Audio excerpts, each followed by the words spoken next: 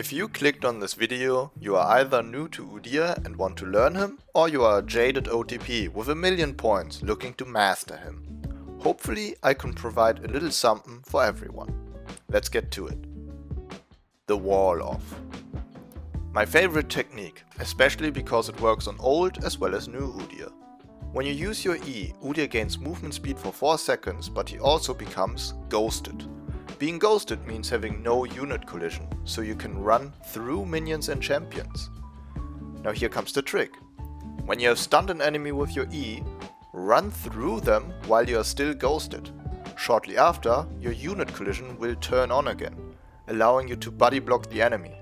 Since you walked the way they wanted to go, you have now effectively walled them off of their escape route.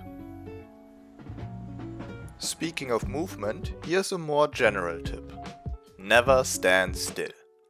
A lot of new Udyr players make the same mistake. After stunning someone, they will switch into Q or R stance while standing on the spot, trying to attack as fast as possible. Doing so will result in this awkward pause where Udyr just stands there doing nothing, because switching stances is not an auto attack reset. Avoid this awkward pause at all costs. It makes you a predictable target for skill shots, as well as an easier to run from enemy. Instead, walk with the enemy after each auto attack to become stickier, or run in and out of the fight in between attacks to become unpredictable. The Phantom Hit. Here's a trick you can use for playing Phoenix Udyr in top or mid lane. When Udyr uses his R and then auto attacks, it emits a shockwave around him. Or so it would seem. The shockwave actually comes from the center of the storm. We can use this knowledge to our advantage. When you use your Awakened R, your storm will travel towards the enemy. If you then use auto attacks on minions while the enemy laner is in your storm, they will be hit by the shockwave, even if you are nowhere near them. Lightning Isolation. When you use Udyr's Awakened Q, it calls down a lightning that can potentially deal insane amounts of damage. However, this lightning does not prioritize your first target or champions. It will jump to anything else that is in range. So isolating the enemy is very important before you hit them with your Awakened Q. You can attempt to steer the fight away from the minion wave by either baiting the enemy into a promising trade, or scaring them off of their wave and catching them before they reach their turret.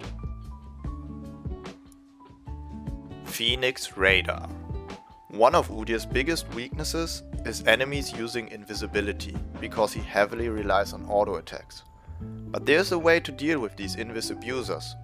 Udyr's patented Phoenix Radar. See, when a stealth champion takes damage, they shimmer in a bluish color, which lets you know where they are. So when an enemy like Twitch, Kha'Zix or Shaco turns invis near you, activate your Phoenix Radar and follow it up with Ram Stance, so you can cover as much ground as possible. Once you find your target, you can stick close and be ready to strike. Udyr's Phoenix Stance is really just his inbuilt red trinket, but with 4 seconds cooldown and complementary damage. Awaken Overwrite. A lot of new Udyr players double tap an ability to use their Awakened as fast as possible. However, if you double tap into an Awakened stance, you will lose the value of the first cast. That damage can make the difference between an enemy escaping or dying, so make the most out of your abilities. Especially in late game fights where your Awakened ability is on a much lower cooldown, this overwritten damage you are missing really starts piling on. This goes double for clearing your jungle. It will massively improve your clear speed to switch through your stances properly.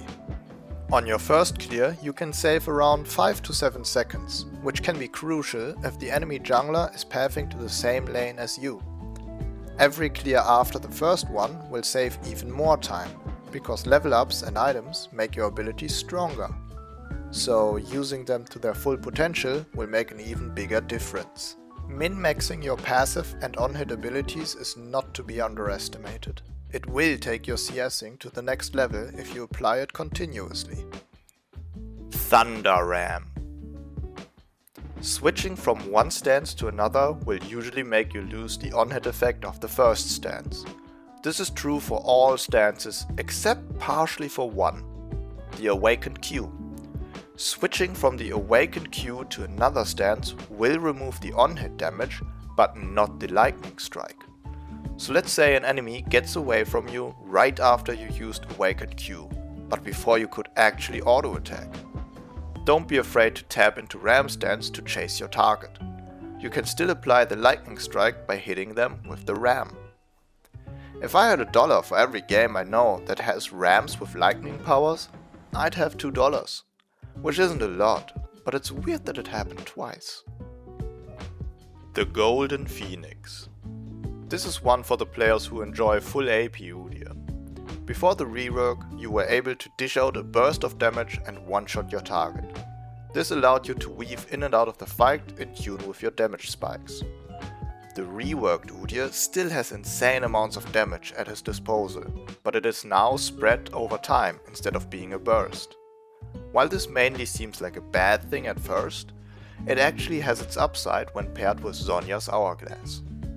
Regardless of you being engaged or doing the engaging yourself, popping Zhonya's after using your Phoenix stance will allow you to deal damage while being invulnerable. Additionally, you can combine Conqueror and Riftmaker with this to stack their effects without any risks. And if all of that doesn't convince you, I think using Zhonya's might just be worth it for the style points alone. Udyr and his slow. Udyr's Phoenix stance has a cooldown of 6 seconds and a duration of 4 seconds. Even without building cooldown reduction, you can almost permanently slow the enemy. This unique circumstance makes certain runes and items interesting options for Udyr. For instance, Cheap Shot, which also only has a 4-second cooldown and puts some extra damage on each of your Phoenix casts. Approach Velocity, which will give you bonus movement speed towards slowed enemies.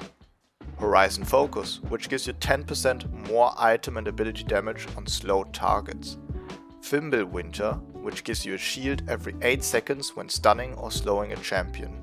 And lastly, Imperial Mandate, which marks enemies for extra damage and movement speed when they are stunned or slowed. Versatility King. There's not a single champion in League of Legends as versatile as Udyr. His kit providing attack speed, physical damage, sustain, hard CC, magic damage and a slow allow him to be whatever he needs or wants to be. Udyr is primarily a bruiser and tank, but can also be played as control mage or even assassin. I've even dabbled into building support items on him while jungling, simply because he can use all of their stats. So don't be afraid to break off of the meta if you feel like a different item could be good in certain situations. You might be surprised at how well some of them actually work. Maybe you won't find the next hidden broken OP strategy, but at the very least item building with Udyr will never be boring. And that is about all the tips and tricks I can think of. I hope you could take something away from this video.